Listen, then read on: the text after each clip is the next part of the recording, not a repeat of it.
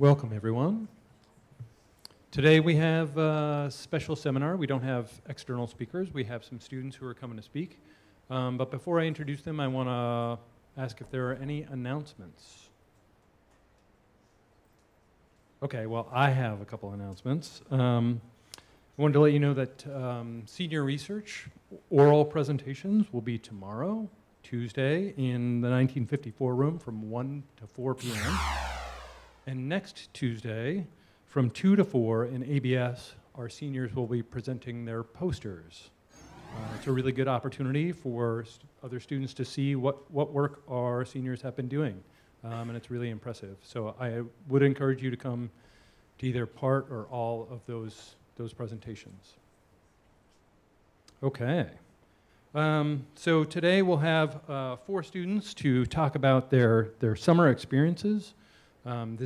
This encompasses a broad range, and we're only representing 4 people today, but on working waterfronts or research or sailing expeditions. And this is really an opportunity for their peers to hear about all the amazing opportunities that are available to you. And what I'd like you to pay attention to is not only what they did, but also how they found those positions, and what they liked and didn't like, and what you would like about work. Again, this is an opportunity for you to see where you can go with your career, whether that's during summers or after you graduate here. So I will introduce each speaker, and I'd like to save questions for the end. The presentations will be relatively short. We will have 4 of them. You can give a nice little round of applause for each person, and then as the new speaker comes up, we will save all questions for the end when all 4 of our presenters will be up front. Is everybody with me? All right, good. So our first speaker is Jenny Stryovi. Come on up, Jenny. And you have, good. Welcome to Jenny. Thank you. Can everyone hear me all right? Okay, sweet. So for my summer internships, I'm talking about the past 2 summers. So one of them being Muscogee Bay Aquaculture and Cook Aquaculture. So I'm going to talk about, I'm going to talk about Muscogee Bay Aquaculture first. That was in the summer of 2021. I worked there from early May to late July, and I'm going to point out some of these locations on this map. So primarily for the first 3 months, I worked in West Bath, Brunswick area, and that's where the oyster nursery is. That's where the internship primarily takes place. Muscogee Bay Aquaculture also has a farm located in Edgecombe, which is in that middle point there. And I had a couple of days where I worked there, helped sort through their larger, fully grown oysters. And then lastly, towards the beginning of that internship, I got a tour of their hatchery facility located in Bremen, Maine, that most right point. Okay, so this image is showing what are called the flupsies, otherwise known as upwellers. Now, this was taken at the beginning of the season, so not all 8 flupsies are out. Those flupsies are what you can see as like a panelized dock with all those trapdoor-looking like slots. And so when you pull those up, you're going to get these bins underneath. And so each flupsie holds 10 bins. And so with 8 flupsies in total at peak season, that's 80 bins. All of those bins hold millions of juvenile oysters that we had to maintain throughout the season. Now, towards the left side here, it's not shown in the photo, unfortunately, but there's a motor that helps bring in water and have continuous water flow. And that way, water flow goes through the main part of the flupsie itself and then through the bins. And the bins at the bottom also have like a mesh lining to allow water flow between the marina where the nursery was and the actual water flow. And then one of the daily tasks I had to do at the nursery was to take the bins out of the water. This is our bin lifter that we had. And we would have to take it to our freshwater hose station to wash them with fresh water. This was to get rid of any dirt or feces that the oysters were making to reduce an anoxic environment. This was especially crucial as the oysters grew larger in size. So this is what the juvenile oysters look like fresh out of the hatchery, super tiny, about one millimeter in size. And then as they start to grow, this is kind of our hand grading sort of setup. So as they start to grow, you gotta sort them out by size, and that also allows them to get separated into separate bins so they have more room to grow. So in the setup, you have this wooden box with a mesh bottom. You put it in this larger bin full of water, and you're just shaking it to let the smaller oysters fall through the mesh, and we have mesh for all different sizes of oysters, and then you have the bigger ones left on top. And then here's a photo showing like 1 to 2 millimeter oysters versus a 3 millimeter oyster. So that's the result of hand grading. And then throughout the season, and this was sort of my favorite part of the internship throughout the 3 months, watching the oysters grow, it was surprising how fast they grew. These are about 6 to 8 millimeters in size. And then this is one of the larger ones I happened to come across randomly one day. This is definitely like 13 plus millimeters. And at this point, they would get sent off to farmers that order seed from Muscogee Bay Aquaculture for their own farms, or get sent to the company's farm itself. And so this next image, this is just more for fun. In the flyer that was sent by Professor Cleveland when I signed up for the internship, it specifically states that you better like working outside all of the time. So this is my emphasis. You can get a croc tan if you wear Crocs on the docks. So just heads up. Okay, now moving on to Cook Aquaculture. Now I came on to Cook Aquaculture as a deckhand, and primarily they have circular pens along the coast in down East Maine, and they treat salmon for sea lice. And I'll kind of elaborate as I go through my photos. So for the locations I primarily worked in, we had Eastport, which is all the way to the right. You have Machiasport right here, and then you have Jonesport at the bottom.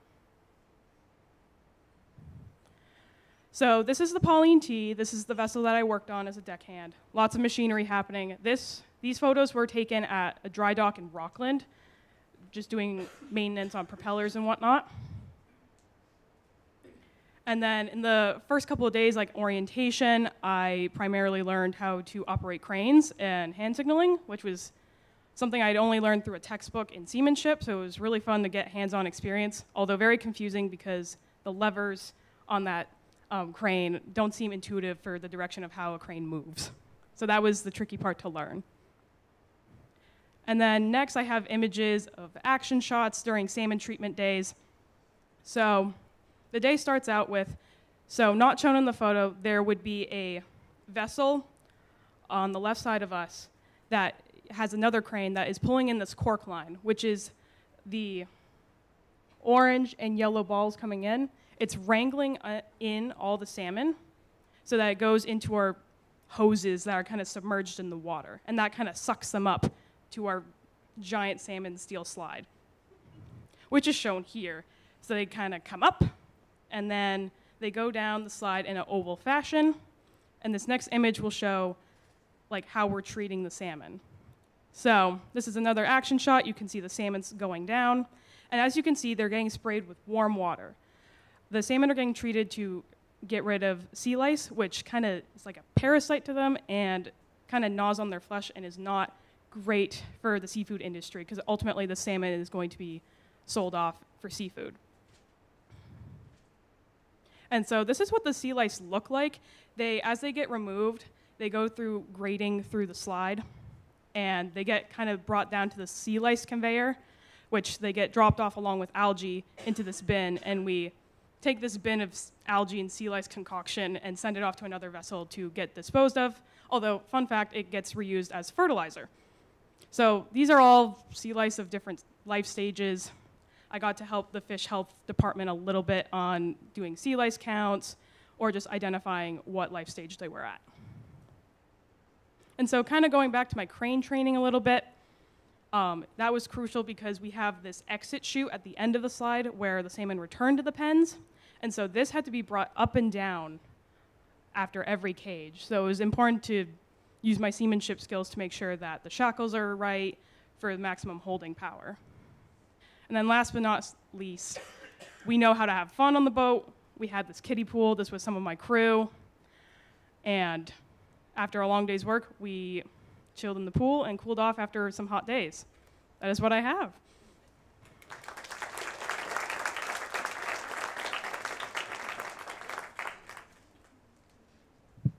Thank you, Jenny. I know I said save questions for the end, but are they actually called flupsies? Yeah.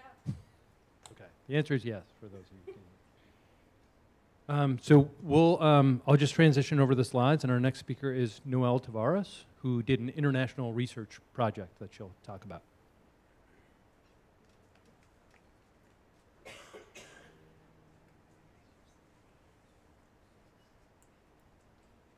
Okay. Thank you, Noelle.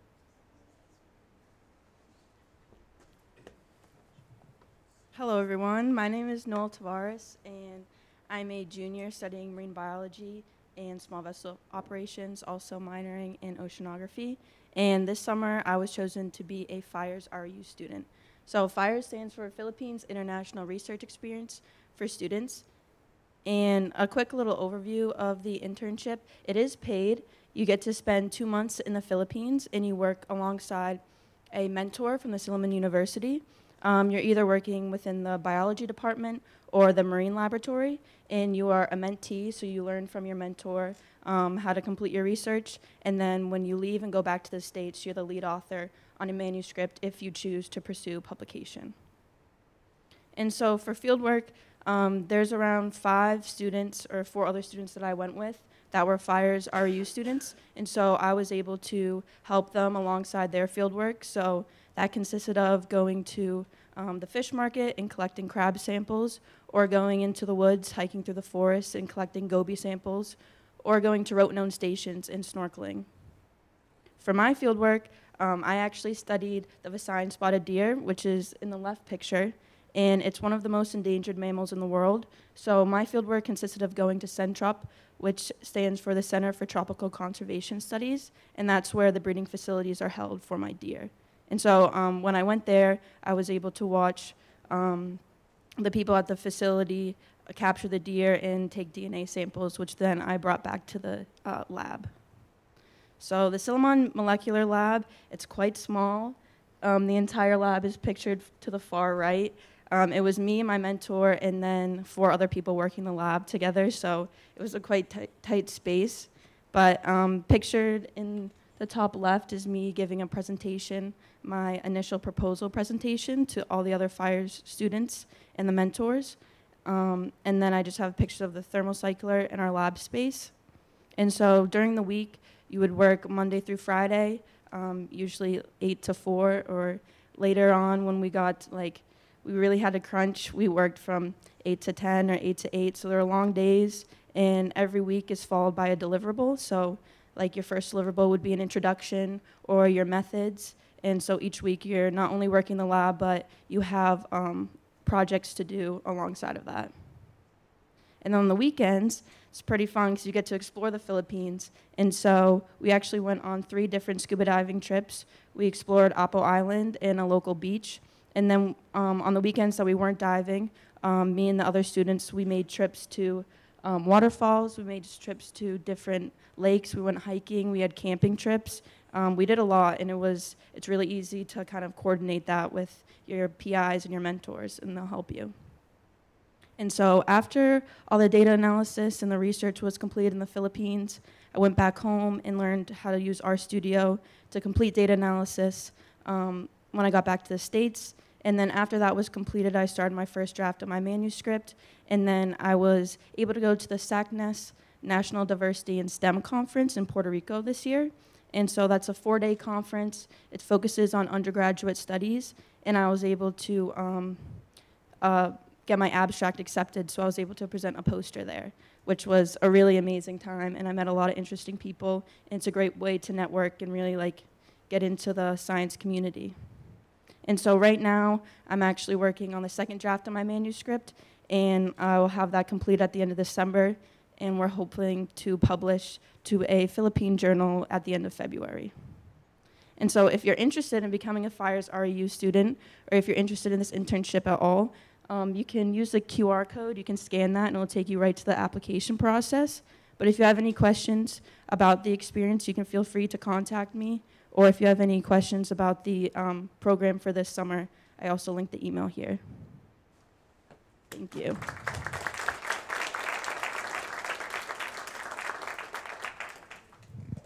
Thank you, Noelle. Can people scan that from where you are? All right, we can make it available, or you can get in touch with Noelle. So our next speaker is Nico Palu. Nico is going to talk about his experience working on the Bowdoin this past summer.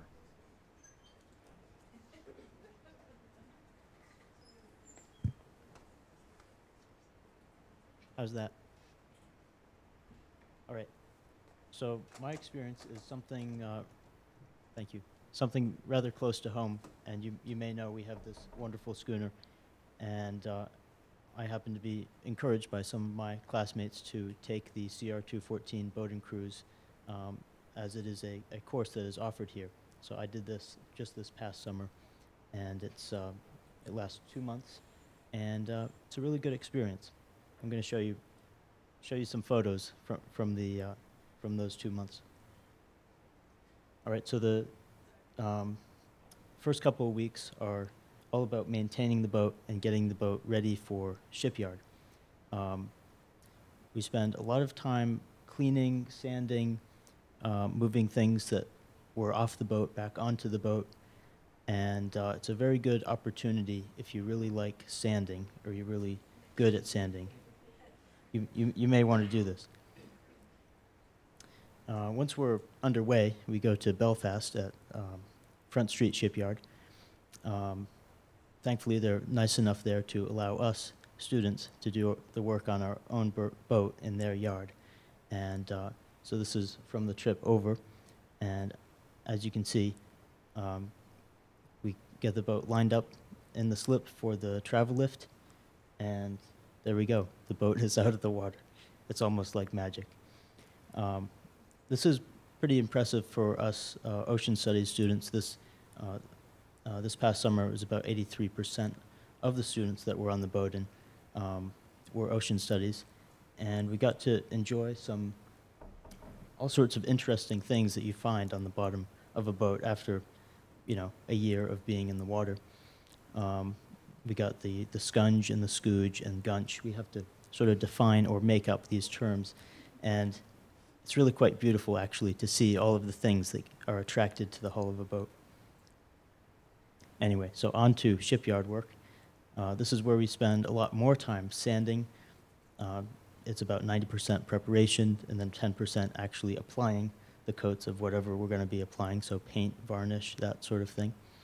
And it's a very long process, but you end up with a boat that's looking better than possibly the best the boat has looked in the past year. There's us once we were done in the shipyard. During the duration of the course, you keep a journal, which is very important because if you're going into the maritime industry, it's good to keep record of things. And shout out to Honey Zuber-Stevens for this amazing drawing of the schooner Bowdoin. You keep a daily log as well as complete assignments, drawings like this, just to make sure your knowledge is there. Now, I can share with you something where my knowledge was line handling. I had a little bit of experience sailing on schooners. As you can see, these are Ballantine coils, which are very important. I managed to screw up one of them on our first sail, and my schooner friends may have criticized me a little bit because of that, but I eventually was the one who would go around and inspect all of the Ballantine coils to make sure they were of high quality. So that's that. Getting out and sailing the boat is probably the highlight, and you get a lot of experience navigating, working with lines, tying knots and such. Of course, you'll get some time at the helm too, which is fun. And I do have a question for all of you, or possibly the world. Why do we have a 3D mode on this chart plotter here because I still haven't found out how that could be any bit useful. That's something that I thought was pretty hilarious because we didn't know where we were at that point. Okay, so the cruise. Now, this past summer, the cruise part of the cruise, the time where we were away from the dock, was about 2 weeks. The upcoming cruise, it should be a little bit longer. Here we are anchored in off of Vinyl Haven, and you can see that's Captain Will at the top of the foremast. I'm sure he may or may not be clipped in. We'll see. If you like going aloft, this could be a good opportunity for you. If you don't worry. I don't tend to like going aloft. Anyway, so the navigation skills continue with probably get to try out a sextant. You'll go on many small voyages. For us, this past summer, we stayed along the coast of Maine. I personally think that it doesn't really get much better than the coast of Maine in the summer. There's not always a whole lot of wind, but as you can see, this was a good opportunity to get into the habit of standing watch at the bow, at the helm, doing boat checks, making sure we aren't sinking, and as well as getting out and doing a little bit of volunteer work. You see the photo at the bottom with us as a group is when we did an island cleanup. So we all volunteered and we picked up trash, which is much more fun than it sounds, I promise. Now here's a pretty dramatic photo. That's probably one of the most memorable days, since that was our overnight sail where we went from Rockland to Portland. And yeah, I'm not sure if I have much else to say, but I do want to give special thanks to everyone that made the trip possible. All of our captains. Should also mention Cindy Willis did the cooking for us. She's excellent. And all of my schooner friends, some of which you may know, and you should definitely talk to us if you're interested. So I'm sure many of you, particularly in the SVO program, will find this very beneficial. There's lots of good skills you can learn. So that's that.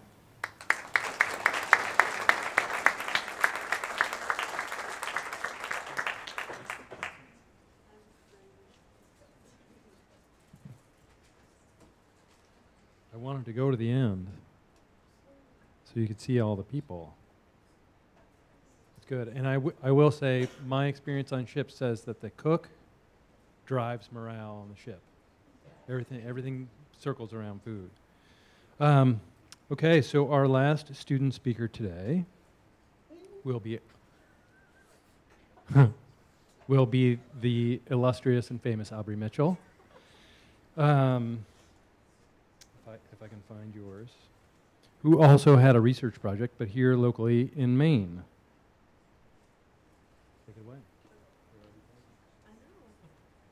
Okay, so can everyone hear me okay? Okay. I was part of the RU program at Bigelow Laboratory in Booth Bay, Maine. So that's like 2 hours south from here. And it is a 10-week program. It is paid, and you work on an individual research project with a mentor, and you're just like immersed in like tons of experience. You are part of roundtable discussions, seminars, field trips, laboratory outreach, and social events.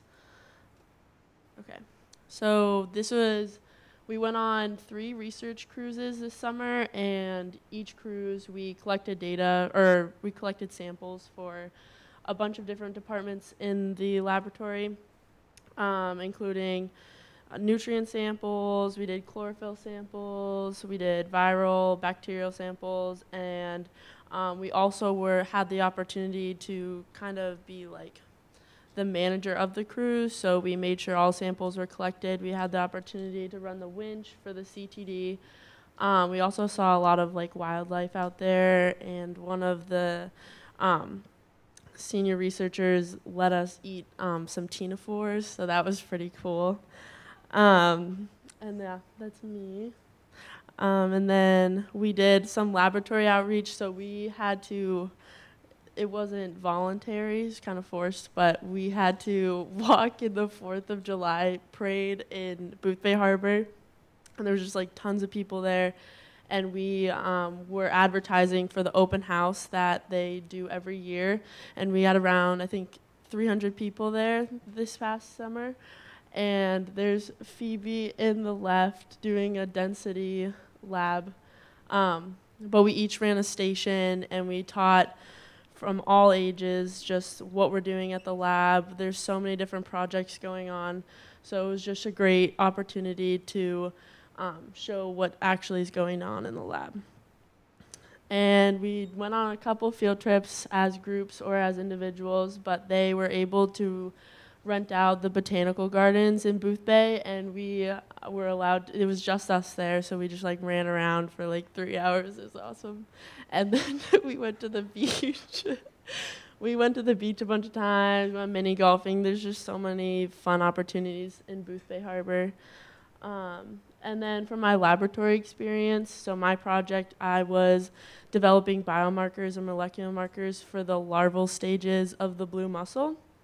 And in the left and the right, that was a blue mussel that I had to dissect, so I had to go up to the Down East Institute and collect adult samples, and as well as my larval samples. But the key thing was that I had to dissect the digestive tract, which is in the right-hand picture, it's the right side of the mussel, so I had to cut that off to make sure there was no contamination if the mussel had ingested any larvae. So, and then in the middle is a gel that I ran, just testing one of my primer sets that I made.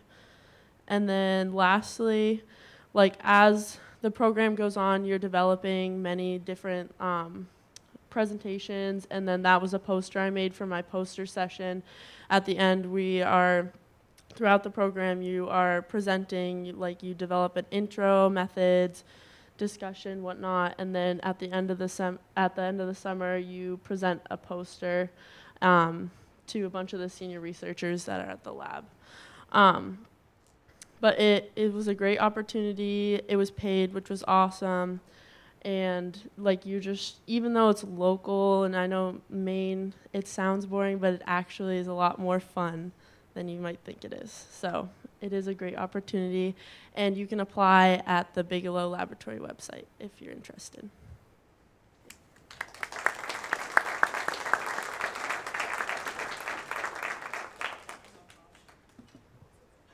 Thank you, Aubrey. I'm going to ask our 4 speakers to come up to the front. And as with all of our seminars, we have the opportunity to open up questions to the audience, and I would really encourage the students to ask really any number of questions that you might have about what the students liked or didn't like about their internships, how they got them, how to get those opportunities, how it relates to maybe your senior research or not. I'm going to ask for some help from Dr. Whitaker to run the microphone.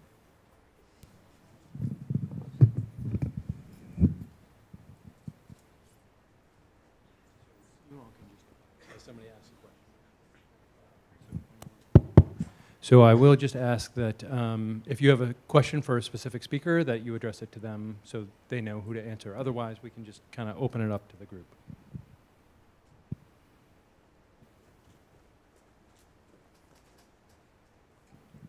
So my question, wow, sorry guys. My question is for Noelle. I'm also going pretty far away for my internship this summer, so what would you say the pros and cons of being in the Philippines were? That's a really good question. Well, I think for pros, like being in the Philippines, you really get like immersed in their culture, and I had never been like so far away from home before, and so it was like a huge like step because I had never met these people before, and I just hopped on a plane and all of a sudden I was in the Philippines with a bunch of strangers. And so like it's definitely like nerve-wracking, but like the whole time you're just thinking like, wow, like this is a once in a lifetime opportunity, and like it's just amazing like being able to be somewhere like so different from our culture and just kind of like stand back and like see how they live and like what they do, and it's just like it's really helpful like in like the science context, because my mentors know a lot of different things that like my PIs from the States don't know, and vice versa. So it's a lot of like teaching everyone and just learning. It's like a big learning environment for everyone. So I think wherever you're going, you're going to enjoy it. There wasn't really any cons, honestly, except for like travel, but that's about it.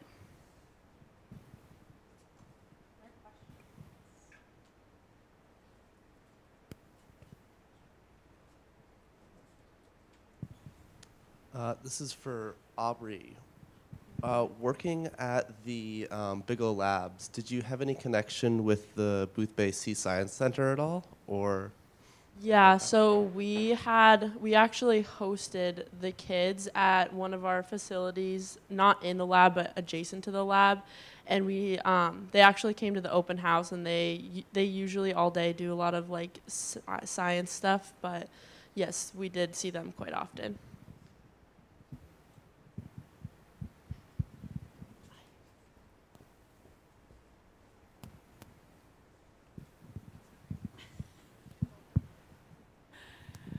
I think this will apply for everybody, but maybe Nico. But I was curious if you could, how many internships did you apply for to then kind of yield the one you got?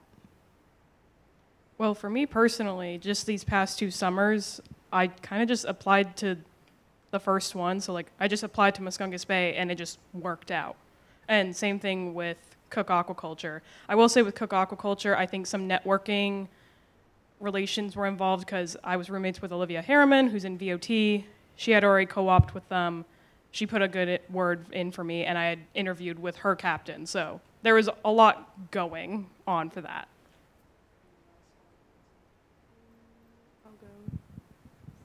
For me, I have just a coincidence for somebody, and I didn't have any summer plans, so it just worked out really well for me.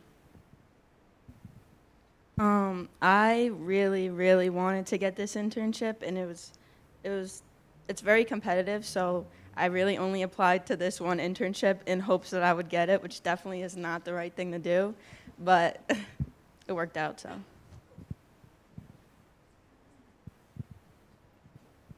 Other questions out there?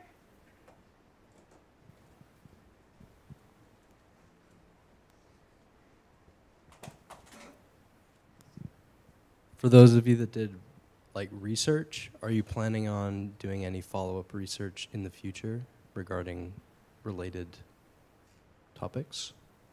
So for my research, it's kind of confusing because like the data that I got in the Philippines, since I'm working with an endangered animal, I wasn't able to kind of like bring the data into the States. So my manuscript kind of had to be changed into like a methods paper.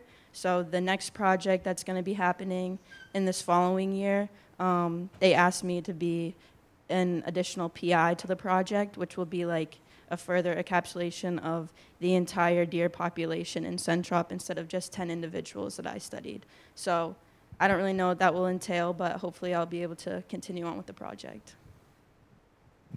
And then for me, I'm still working on it here at MMA, so hopefully I'll get some headway, and then I hope to continue it over the summer here.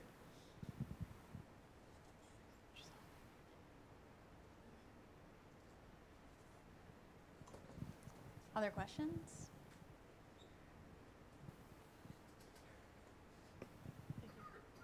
Kind of going along with just what Alec had just said, but has the research you guys have done like influenced what you plan on doing for your senior research or what you've already done for your senior research? For me, yeah. I really enjoyed doing genetic studies this past summer. I like how, like, if there's an issue, there's, like, you know kind of how to fix it. So I really enjoyed doing it, and I hope to continue with that. It definitely taught me that I don't really like genetics, but I'm glad that I was given the opportunity. I remember when I, like, looking at the list of different projects, they were all, like, marine-based, like, fish-based. And then when I got the email that I was going to be doing deer, I was like, oh no, like this is not what I signed up for. But I'm so glad that I did it because it's like science is very like diverse. So like all the skills that I learned, I could easily like change that and do it for senior research. But I'm not really interested in that, but I'm glad that I got the experience in doing that. Now, while I didn't do research, I will say my experience with Muscungus Bay aquaculture did influence my senior research because I liked the idea of working with shellfish, and I recall in the middle of July during that season, we had that 3 days in a row of 90-degree weather, and then the water was warming a lot, and so we had a concern with all the oysters in our bins, like, oh, how are these juvenile oysters going to survive that? They ended up being fine. And so I was like, oh, let me do some sort of warming and shellfish senior research, although I chose to do mussels because they're just easier to acquire here.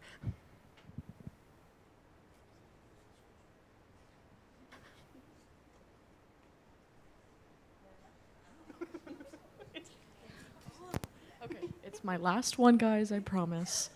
Out of all of the classes you've taken so far at MMA, which ones do you think were the most helpful and the ones you used the most during your internships? I guess I'll answer this first. I think zoology, just to have the basic understanding of shellfish going into Muscungus Bay aquaculture. I like them all. I think when I was doing like my dissections of the adults, I think zoology was the most helpful. But like prior to this, I really had no experience with handling DNA or RNA. So I think we did one lab that was with DNA when we were like freshmen, but I did not remember anything about it. Yeah, I would say like genetics wise, like obviously we haven't taken genetics yet, so it was like a really big challenge, like kind of like conceptualizing everything that I had to know that I didn't know, but kind of like just little things from like all the classes we've taken, definitely with like how all of the different professors prefer like how we write lab reports. I think that was definitely very helpful. And I would say a lot of the classes that I'm taking now to prep me for senior research, even though I didn't take it before I left, I can tell that they're like influencing like my senior research already. So like, yeah.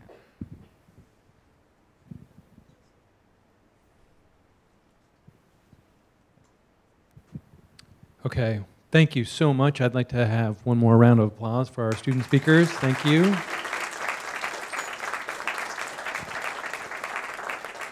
I'm going to make you stand up here while I make my last announcement. Next week, we do have an outside speaker, Christine West, who will be talking about mudflats. So good luck with the rest of the semester. We'll see you here next week. Thank you.